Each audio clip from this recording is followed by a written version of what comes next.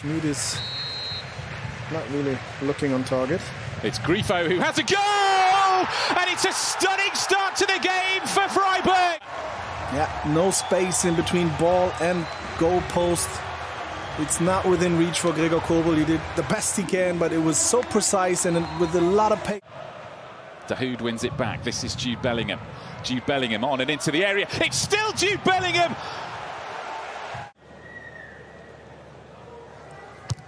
It's Reina with the corner, deep towards Jude Bellingham off the post! And away by Lienhardt. This is Sallai. Jong. And Hurler at the far post, and Sallai makes it 2! You could see it coming! Now Gio Reyna. Paslaks with the cross, and there is the lifeline for Borussia Dortmund. The youngster in midfield so far with a solid game.